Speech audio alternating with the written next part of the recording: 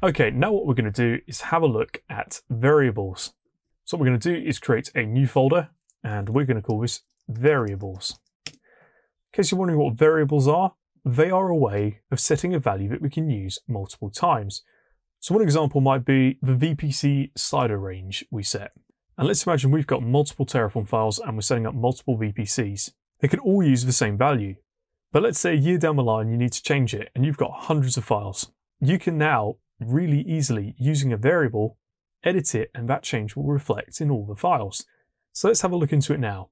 Inside here we want to create a new file, and this is going to be called main.tf.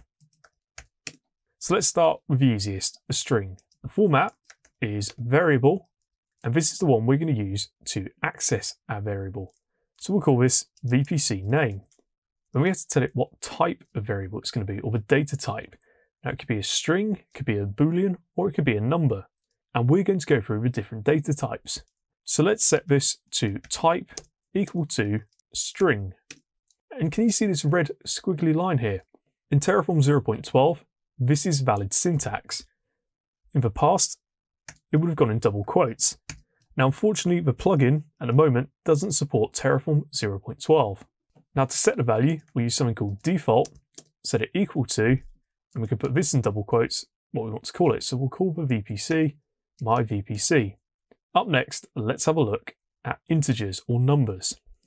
If you want to learn Terraform in depth with hands-on challenges and even get certified, make sure to go to warp-9.com.